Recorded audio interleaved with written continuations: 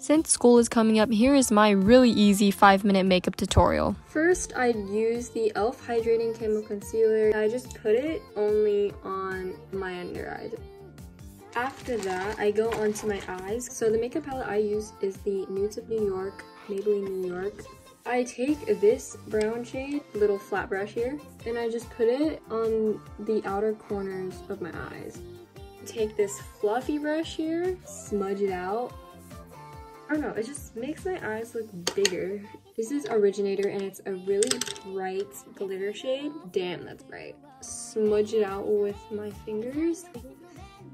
For mascara, I'm gonna use the CoverGirl Supersizer mascara. I actually really love this mascara. Okay, so for lips, I just take the good old Vaseline. Then I take this CoverGirl lip tint, put this on like the inner part of my lips. And then I'm done. Bye.